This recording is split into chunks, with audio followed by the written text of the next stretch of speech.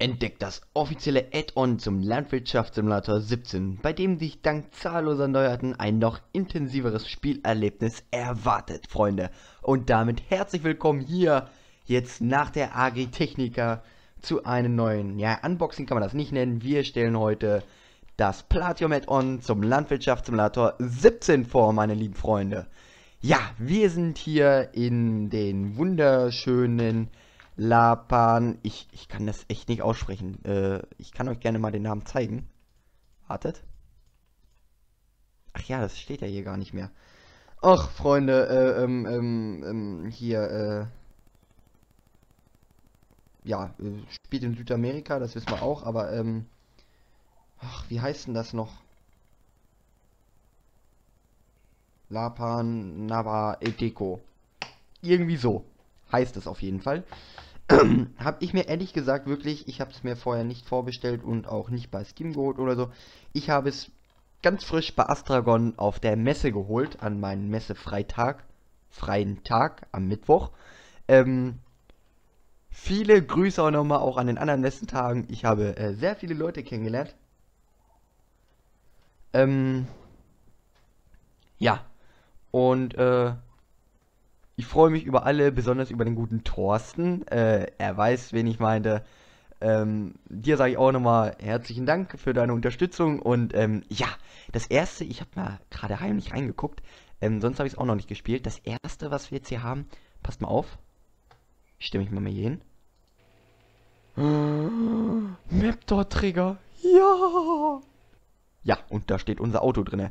Ich muss ehrlich gesagt sagen, so vom Aufbau der Map her, was man jetzt hier alles machen kann, hier Türen auf und zu machen, richtig Affentitten geil geworden, das Spiel.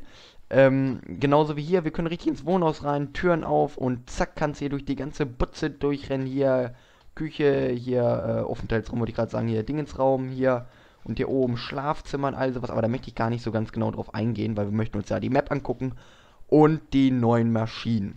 Ja. Und ein paar sehen wir jetzt schon da hinten stehen. Kommen wir durch? Nee, leider nicht. Gut, müssen wir direkt zurückgehen. Es ist wirklich total geil geworden, finde ich. Gut, die Map, jetzt bin ich ins Mikro gekommen. Die Map ist ehrlich gesagt nichts für mich so wirklich, aber ich werde es auf jeden Fall auch mal spielen und ja, lasst euch überraschen einfach. So, das Auto kennen wir ja schon, dann haben wir hier unseren kleinen Zuckerrohrernter. Was heißt klein, der ist auch riesengroß, aber ja, zum Anbau hinterm Trecker. Ja, Zuckerrohr. Hier haben wir Saatgut für Zuckerrohr. Ja. Dann haben wir den ST Max 05 hier, den von Star. Ich muss ehrlich gesagt sagen, der fehlt mir. Mir fehlen ehrlich gesagt nur Frontlader. Das fehlt mir an dem Trecker. Ansonsten echt ein relativ schöner Trecker. Star ist ja echt weit ja, verbreitet in Südamerika und wahrscheinlich auch noch woanders. Ich kenne jetzt nur, ja, ehrlich gesagt, aus dem Landwirtschaftssimulator und bin trotzdem ehrlich gesagt so ein bisschen begeistert. Ich möchte gerne mal selber einfahren. Habe ich mir so beschlossen. Echt wirklich ein schöner Trecker. Leider nur, wie ihr seht, ein 30-Läufer, aber ja, mein Gott, er hat wenigstens noch eine aufstellbare Frontscheibe und was das echt nicht alles. Ein schönes Dach. Das meine ich damit. Das wäre ein super geiler Fronttrecker. Das ist nämlich der kleinste Star-Trecker aus dem Add-on. Der ganz kleinste Trecker, der steht hier. Den gucken wir uns jetzt mal an. Also ich finde so echt nicht schlecht. Das ist nämlich der wunderschöne MF 4709. Gibt's nur so, das Einzige, was er ändern kann, ist, ja, Breitreifen, bei denen ja auch Breitreifen, Pflegereifen gehen hier, glaube ich, gar nicht drauf. Und Frontlader-Konsolen. Finde ich ehrlich gesagt auch wirklich ein schöner Trecker. Hätte ich mich mal auf der Messe draufsetzen sollen, saß ich gar nicht drauf. Aber ehrlich gesagt kam ich auch dazu nicht. Erkläre ich aber alles die Tage im Let's Play, erzähle ich alles über die Agritechnica und was ich für neue tolle Leute kennengelernt habe. Ja, ansonsten auch wirklich ein schöner, süßer Trecker. Werden wir, glaube ich, auf jeden Fall auch mal nutzen. Ja. Dann haben wir hier auch von Star, ja, eine Grower-Kombination, 3,70 Meter, wenn mich nicht alles täuscht. Ich stelle nur mal so ein bisschen grob die Maschinen vor, ne? Ja, ein Zuckerrohrwagen, ja. Ich kenne mich ehrlich gesagt mit Zuckerrohr gar nicht aus. Ich habe selber auch noch gar kein Zuckerrohr geerntet oder so. Wie gesagt, ich bin selber ganz frisch gerade im Spiel. Dann haben wir hier die Star, die Drillkombination. Auch ein schönes Gerät, muss ich ehrlich gesagt sagen. Also ich mag diese angehangenen Geräte eigentlich gar nicht, aber das gefällt mir ehrlich auch mal selber. Und irgendwie erinnert mich das an eine Amazone-Drille. Ich weiß nicht wieso, aber doch. Ja, ganz normal Frontlader und so und ja, Gewichte, die kennen wir schon alle, hier eine kleine Werkstatt. Das ist hier also die Hofmaschinenhalle, ja, sagen wir es mal so. Ist ehrlich gesagt eine richtig schöne Maschinenhalle, muss man sagen. Mal gucken, was man daraus noch alles machen kann. Dann haben wir hier unseren Rinderstall, ja. Hinten Miste, hier ist, glaube ich, Rinder aufladen. Das sind echt hohe Gitter, ne? Junge, Junge, Junge. Ja, Fahrsilo, alles, was man quasi so braucht. Ich habe jetzt vergessen, den Fly-Mod mit reinzunehmen. Aber wir müssen als erstes mal ganz kurz uns Geld cheaten, weil ich gar keine Mods gerade drin habe. Damit wir auch noch mal ein bisschen Maschinen zeigen können, ne? Achso, nicht zurück an. Ich wollte mir leihen. Ich wollte mir Geld leihen. Kann man zu viel Geld leihen? Oh oh. Das wird jetzt ein bisschen knappe. Naja. Gut, da hinten haben wir unsere Silos, ja, ganz normal für Getreide reinschieben. Hier auch, ich finde ehrlich gesagt auch die Texturen hier, also die sind echt angepasst. Auch diese Grastexturen, so, das gefällt mir alles und es blendet gerade saumäßig. Ja, da hinten die Silos, das brauche ich glaube ich nicht groß zeigen, ne, typisch amerikanische Silos. Da hinten kommen wir gleich drauf zu. Da hinten steht noch ein Flugzeug, leider kann man das nicht fliegen. Das wäre jetzt echt noch der Oberguru gewesen. Ja, und hier das Haus. Also, richtig riesengroß ist der Hof gar nicht, ja. Ich zeige nochmal einmal die Karte für die Leute, die die Karte nochmal sehen wollen. Ja, das ist die Karte. Erinnert mich auch so ein bisschen an Sosnovka, muss ich ehrlich gesagt sagen. Irgendwie so ein bisschen. Wald gibt es hier natürlich gar nicht. Aber ihr seht ja sonst ganz mal Schafe, Schweine, Rinder und, ja. Ne? Hühner, alles, was man so braucht. Gut, dann fangt doch jetzt einfach mal an. Mit den schönen Bison-Mähdrescher. Auf den habe ich mich am meisten gefreut im DLC. Ja, oder im Platium Add-on. Ist echt ein geiler Drescher. Auch vom Sound her. Ganz mal Haspelhöhen verstellbar. Echt eine geile Karre. Gut, Strohhäcksler hat er nicht. Hatte unser ganz alter Matador auch noch nicht gehabt. Klaas Matador damals. Aber gut, das braucht er nicht. Aber ganz mal hier Armaturenbrett und all sowas funktioniert, wenn ihr das gerade so seht, ne? Alles, was man so braucht. Echt ein schöner Drescher. Und er hat aber schon einen hydraulischen Arm. Bunkerarm. Das ist nicht schlecht. Ansonsten auf jeden Fall werde ich den auch auf jeden Fall nutzen. Das weiß ich jetzt schon. Bei denen finde ich einfach nur schnuckelig. Der ist einfach nur geil. Ja? Dann haben wir noch hier den 1455 stehen mit der Zuckerrohrlegemaschine. Ich glaube, das ist die kleinste. Ja, das ist die kleinste. Das ist eine Zweireiher. Ne, eine Dreireiher sogar, glaube ich. Können wir einmal ganz kurz in Aktionen reinsetzen. Genau, ist ein Zweireiher. Eigentlich eine Einreiher sogar, glaube ich. Genau. Aber ja. Die Karotten werden sogar, die Karotten, die Zuckerrohrstäbe, ich weiß gar nicht, wie man das so nennt. Also da habe ich echt keine Ahnung von. Werden sogar nochmal richtig gespült. Das wusste ich auch gar nicht, dass das nochmal gemacht wird. Warum, weiß ich nicht. Das werde ich auf jeden Fall nochmal nachrecherchieren. Aber echt ansonsten richtig schön. Muss man sagen. Gefällt mir. Und dann haben wir noch unser Auto erstmal. Den Zug gibt es natürlich, das wissen wir ja. Das ist aber, glaube ich, ein älterer Zug. Also den haben sie ein bisschen überarbeitet. Der sieht jetzt ein bisschen abgegammelt aus. Finde ich ehrlich gesagt richtig cool. Ja, und hier ist quasi der Bahnhof, ne? Schön, wa? Sehr schön. Gut. Dann gehen wir als erstes einmal rüber zu den Schafen. Das ist hier also der schöne Schafstall. Gefällt mir auch wirklich gut. Also der Schafstall an sich hier so. Ich glaube, ich werde hier sehr vieles von auch für mich im Let's Play für Maps umbauen benutzen. Das könnte auch eine richtig geile Maschinenhalle sein, ehrlich gesagt. Ja, muss man auch mal dazu sagen. Ansonsten wirklich, ehrlich gesagt, gibt es hier nicht viel zu sehen auf dem Schafhof. Ein Haus, ich weiß gar nicht, auf das Haus kann man aber nicht rein, genau. Ja, aber ansonsten, man muss ja auch nicht in jedes Haus rein können. Dann gehen wir einmal rüber zu den Schweinen. Der Schweinestall ist mega geil. Den werde ich auf jeden Fall irgendwo verbauen. Sieht so ein bisschen aus wie ein Pferdestall, muss ich ehrlich gesagt sagen. Aber wirklich total geil. Also ich habe ehrlich gesagt lange nicht mehr so einen geilen Schweinestall gesehen. Den werde ich auf jeden Fall nutzen. Das ist ein richtig kleiner, süßer Schweinestall. Ja, echt cool gemacht. Ansonsten auch das normale Wohnhaus und so. Ne, wie sich das so gehört. Hier Miste. Und hier die Scheißegrube. Richtig, richtig geil. Auch alles so ein bisschen abgeranzt, ein bisschen älter. Sieht so tarnfarbenmäßig aus, ne? Ne, auf jeden Fall richtig cool. Also echt Affentitten geil, muss man sagen. Ich komme nicht mehr aus dem Staunen heraus. Ich habe ja gerade einmal ganz kurz so ein bisschen geguckt. Ne, das muss man ja auch dazu sagen. So, dann gehen wir einmal, nicht Spiel abbrechen, einmal zu den Hühnern rüber. Ja, nichts Besonderes. Ein schönes kleines Gehege. Entschuldigung, dass ich es nochmal sage. Werde ich auf jeden Fall auch nutzen. Auch die Zäune, total geil. Gut, in den Hühnerstall kann man leider nicht rein, aber das ist ja nicht ganz so schlimm. Aber ansonsten wirklich total geil gemacht. Ja. Entschuldigung. So. Haben wir das doch auch schon. Ich kann euch ja noch einmal ganz kurz den Shop zeigen. Ach, da sind wir eh gleich. Den brauche ich euch ja gar nicht zeigen. Da können wir einmal ganz kurz zum Hafen gehen. Da war ich selber auch noch gar nicht.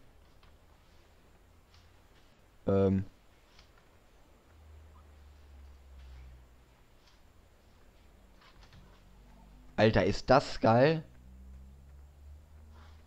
Alter, ist das geil. Das ist mal ein geiler Hafen. Und das Auto hätte ich mir so gewünscht im DLC. Wir haben nämlich in einem DLC noch ein neues Auto. Und das ist nämlich das zeige ich auch gleich. Aber der Wagen, der wäre es jetzt hier gewesen. So ein alter Jeep. Das wäre echt das Ultra-Nom gewesen. Gut, hier haben wir einen Kran. Da versuchen wir jetzt auch mal gleich rauf zu gehen. Hier sehe ich, kommen wir auf jeden Fall drauf. Hier auch so ein abgeranzter Kran wieder. Und oh, herrlich. Also ich mag das irgendwie. Da vorne steht ein Schiff. Schiffe fahren ja nämlich, glaube ich, leider gar nicht. Das wäre auch noch so ein Nonplusultra gewesen. Ja. Gut, hier kommen wir jetzt nicht hoch. Ja, das wäre es jetzt auch gewesen. Aber wir können ja mal ganz kurz das Verladeband hier entlang gehen. Und uns nochmal das Schiff ein bisschen genauer betrachten. Da kommen wir aber gar nicht mehr hin. Da ist schon eine weiße Wand.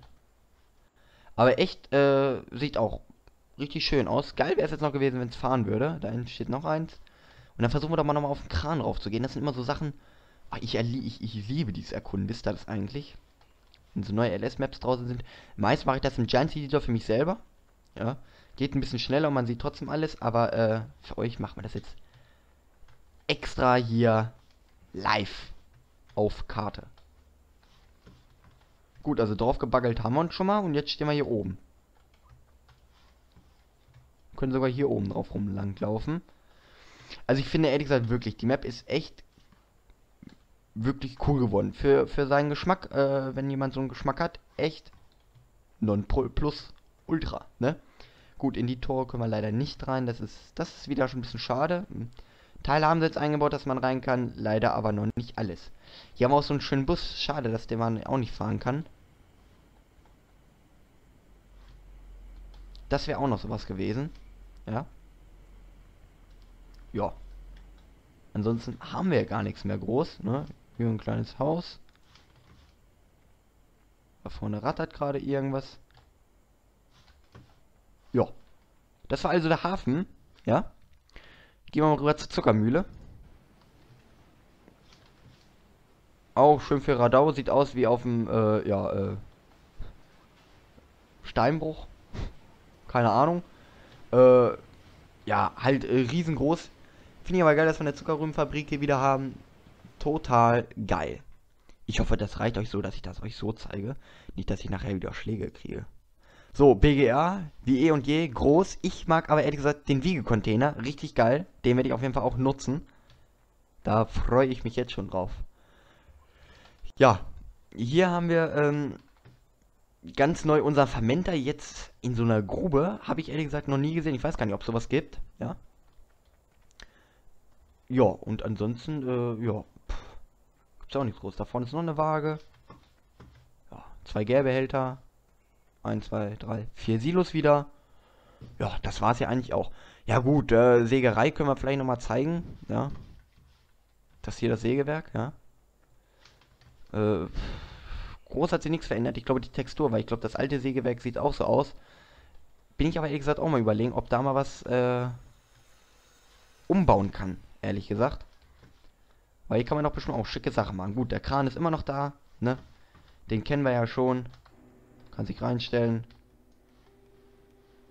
Vorwärts, rückwärts, links, rechts. Hoch, auf, zu. Kennen wir ja alles, ne? Total geil das Ding. Habe ich aber leider ehrlich gesagt noch nie benutzt. Müsst ihr auch mal unbedingt machen. Das können wir vielleicht auch irgendwo noch mal im Let's Play machen. Ja. Gut, wie ihr gerade seht, ein, zwei ganz kleine Schläge gibt es auch. Das kann ich mal einmal ganz kurz zeigen. Hier so einen kleinen Schlag, nur hier steht ein bisschen Mais drauf. Der ist nicht gerade groß, ne? Da vorne endet er schon wieder, wie ihr seht. Also wie gesagt, ist nicht groß die Welt. Für die Leute, die vielleicht auch mal kleinere Schläge haben wollen. So, und dann gehen wir jetzt einmal hier zur Spinnerei. Ja, auch am Hafen hier. Ne, ganz normal. So, und dann haben wir das Dorf. Das zeige ich aber gleich nochmal ein bisschen genauer. Vorher gehen wir auch nochmal zur Bäcker... Nein, zur Bäckerei, ja. Hier mitten im Dorf wieder hinten ranfahren zum Abladen. Total geil, finde ich, ja. Echt mega. Ich finde die Texturen hier im Dorf auch richtig, richtig cool. Und wenn er mal lauscht so ein bisschen... Dann haben wir noch die ganze Menschengeräusch im Hintergrund. Total geil. Feier ich mega. Auch hier mit den Baustellen links und rechts überall. Also, oh, ich bin echt gerade am... Frauen, die stöhnen, noch besser. Ich bin echt gerade am Überlegen, ob ich doch nochmal selber eine kleine Map baue. Weil gerade hier kann man... Oh, ist ein Topf umgefallen. Ist doof. Denn gerade hier mit der Map, da kann man sich so viele geile Gebäude und Sachen holen. Zum Beispiel hier so ein bisschen Müll. Oder hier, wie gesagt, Betonmischer und hier so Wege so ein bisschen, ja, flatterig machen. Einfach, ja, einfach mal, dass es ein bisschen lebhafter ist im Dorf. Und das finde ich hier ehrlich gesagt schon richtig gut gelungen. Ja, geht noch besser, aber ist schon Nonplus, aber nicht Nonplusultra. Ja, sagen wir es mal so. Aber trotzdem total geil. Ja, einer von den Getreidespeichern kann ich ja auch mal ganz kurz zeigen. Ne, hier ganz normal. Kennt man ja halt, ne? Kann man mit der Bahn auch abholen. Ne? Oder auch abladen. Total geil. Ja, und wieso geht gerade so viel Geld weg?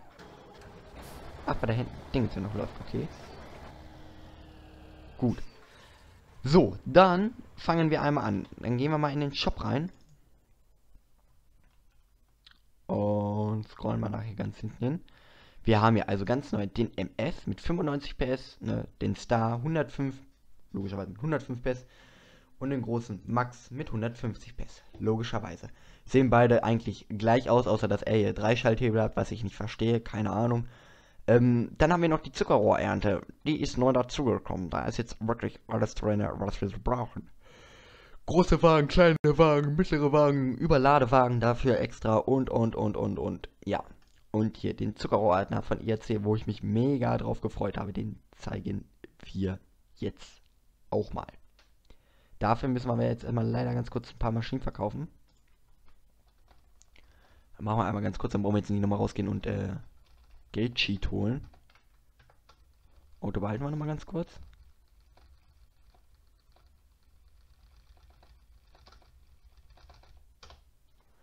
So, Zuckerrohrernter. Da ist er. Einmal Standard und einmal mit Anhänger hinten. Ich dachte erst, hä? Wie, seit wann gibt es denn sowas? Nee, ist nun mal mit Anhängerkupplung. Dann kostet knapp 800 Euro nochmal mehr. Gut, okay, kann man mit leben. Den... Ach, den mieten wir einfach mal ganz kurz. Ist doch viel besser. Dann kann ich auch nämlich auch mal ganz kurz mal den großen Star zeigen. Ja, der Szene. Kriegst du mit 180 PS, ja. Radgewichte, Breitreifen, Pflegereifen. Zwingreifen hinten. Ja, ganz normal. Kennen wir ja irgendwie schon alles so ein bisschen. Dann haben wir noch, nee, das ist Flügel, das sind grober hier. So, einmal neue, ja, grober Kombination, auch ganz normal mit Saatguttank kann man draufbauen. Alles, was man will, können wir mal einmal ganz kurz einkaufen. Und hiervon mal den kleinen kaufen, beziehungsweise leihen, ja. Von der Scheibenegge. Ja, dann haben wir hier einmal die kleine Drillkombination, einmal die große Drillkombination, ja. Dann einmal den Drescher, nochmal kurz für die Daten, 200 Liter, 20 km/h, 3500 Liter passen rein, 100 PS. Finde ich echt schon mega stark, dass die Karre 100 PS hat, hätte ich nicht gedacht. Dann einmal das Schneidwerk dazu, das sind glaube ich auch 3 Meter, ne 4 Meter 2 sogar. Oh, das ist jetzt ja riesig. Ja, haben wir das doch schon mal. das ein Sound, Freunde? Ist das ein Sound? Total geil, die Karre. Ja, ist halt IAC, ne? Ich sitze sogar gerade tatsächlich vom Bildschirm mit einer IAC-Jacke. Ja. Ganz normal Raupenfahrwerk, ja. Fährt 22 km/h, hat eine Rundumleuchte. Klappt man einmal aus. Dann hört er, wenn er einmal läuft. Ja, ganz normal, wie ein Häcksler. Hinten ans Rohr muss gleich einer ranfahren, ja. So wie man das halt kennt. Zeigen wir auch nochmal gleich ganz kurz. Dann haben wir jetzt den großen ST Maxi hier, ja. Ja. Das ist halt, ne, mechanische Steuergeräte noch. Auch nicht groß. Ach, ja. Nee, der hat auch nur einen Schalthebel, genau. Aber auf der Messe habe ich einen Träger gesehen, der hatte 3 Schalthebel gehabt, Alter, rechts. Da dachte ich auch so, was soll das denn? Ich sage jetzt nicht extra nicht die Marke, also. Muss man ja nicht sagen. Aber Freunde, da habe ich auch noch mit dem Verkäufer gesprochen gehabt und ich dachte mir nur so, ach du Katastrophe. Ja, hier wie gesagt, die geile Drillkombination gefällt mir echt mega gut, ja. Übrigens, das ist auch schon 42er Läufer, 42 Läufer oder 40er Läufer. Total geil. Ja. Gefällt mir. Vielleicht machen wir da auch mal was mit. Schauen wir mal, ja. Ja, dann wie gesagt, ganz immer noch die Kurzscheibenegge, ja. Nix Wildes halt einfach, ne? Aber trotzdem total geil. Ja. Wie er sich dann hydraulisch ausklappt und all sowas, finde ich mega. Mega, mega geil. So, und dann, achso, genau, den Überladewagen habe ich total vergessen. Da wollte ich aber gar nicht drauf zu eigentlich. Aber den können wir einmal ganz kurz kaufen, weil ihr seht, kaufen wir auch mal mit Breitreifen oder mieten. Das ist nämlich ein Oschi, aber ich wollte eigentlich zu den, nee, zur Geräuernte. Und einmal, nochmal ein MF oder ein Lizard oder... Wir unterstützen mal die Eigenmarke, ja? So, da seht ihr nochmal, was das für ein Klopper von Überladewagen ist. Also was der dann da für Pushen und all sowas drauf hat. Junge, Junge, Junge, Junge, Junge. Also das ist dann schon ein Gerät. Muss man auf jeden Fall schon mal so sagen. Gefällt mir auf jeden Fall. Vielleicht haben wir ja doch irgendwann nochmal ein Let's Play, wo wir in Amerika oder so arbeiten. Da werde ich den auf jeden Fall nehmen. Das weiß ich jetzt schon. So, jetzt möchte ich euch aber nochmal den Zuckerrohrernter zeigen. Das einmal. Den können wir auch einmal kurz auskippen. Ne, ganz normal hochfahrbar. Korb überschwenkbar. Boom. Leer ist er. Ja. Total geil, die Karre. Mag ich echt. So, und fahren wir hier mal vor kurz. Na gut, Blinkern alles wie im Amiland halt, ne? So, da seht ihr jetzt. Da macht er das so. Wenn da keiner drauf sitzt. Komisch. Auf jeden Fall habt ihr ihn jetzt hier nochmal zu Gesicht bekommen, ja? Das wollte ich gar nicht. Ich wollte eigentlich nochmal kurz hier, genau. Ne, total geil. Fahrt dann nebeneinander. Ja. Und könnt dann, ja, loslegen. Ne? Das Ganze mal einmal ringsherum schwenkbar. Wupp, wupp, wupp, wupp, wupp. Wie gesagt, hinten Anhängermaul, das geht dann auch ganz normal mit. Ne? Und das ist jetzt dabei nicht dabei, wenn ihr die andere Version kauft. Auf jeden Fall total geiles Teil. Gefällt mir auf jeden Fall mega. So. Dann habe ich noch eine Sache auf Lager für euch. Ja? Und das ist er hier. An irgendeinen Film erinnert mich auch das Auto, nur ich weiß nicht an welchen. Kleiner Flitzer hier. Ne? Das waren dann eigentlich schon alle Maschinen aus dem DLC. Ich halte mir ehrlich gesagt auch mal so ein bisschen kurz mittlerweile mit den Sachen. Obwohl doch nicht mehr so kurz. Wir haben schon 25 Minuten. Junge, Junge, Junge. Ja, auf jeden Fall auch ein kleiner, schöner Flitzer. Gefällt mir auch riesig auf jeden Fall. Und mit der Map kann man auch sehr viel anfangen, ja. Finde ich echt cool. Jetzt mal auf dem Hof drauf. Achso, ja genau, hier nochmal der Güllepott für euch gesehen, ne? Neben der Miste. Ja. Ganz normal die Silos. Alles, was man so braucht. Auch diese Dirt-Textur, diese komische. Ja? Diese Reifenspuren hier, die hier über sind, finde ich auch total geil. Gefällt mir auf jeden Fall. Finde ich echt. Tschüss. Tschüss. So, tschüss, wollte ich sagen. Gut. Ja, ganz mal hier noch dieser kleine Geräteshop. Kann man eigentlich hier rein? Nee, kann man auch ehrlich gesagt nicht rein. Ja gut, ist jetzt auch nicht ganz so schlimm. Steht ja eh nichts groß drin. Ja, und die kleine, schnieke Garage hier, ne? Da werde ich auf jeden Fall auch mal ein, zwei Sachen mitmachen. Oder anstellen. Auf jeden Fall. Da lasse ich mir was einfallen, Freunde. Gut, das war's dann auch von mir hier schon. Das DLC gibt's für 19,99 € auf Steam und bei Amazon. Link wie immer unten in der Videobeschreibung. Wie immer. Habe ich glaube ich noch nie gesagt, dass es in der Videobeschreibung steht. Jetzt wisst das aber. Ja, eine Sache habe ich gerade vergessen. Ich glaube, ihr schlagt mich tot. Stopp. Spritzen, genau. Wartet nämlich mal ganz kurz. Da gibt es nämlich was richtig Tolles. 220 PS unterm Arsch kleben. Und hat einen Düngerstreuer und, ja, ganz normal Flüssigdüngertank drauf. Total geil.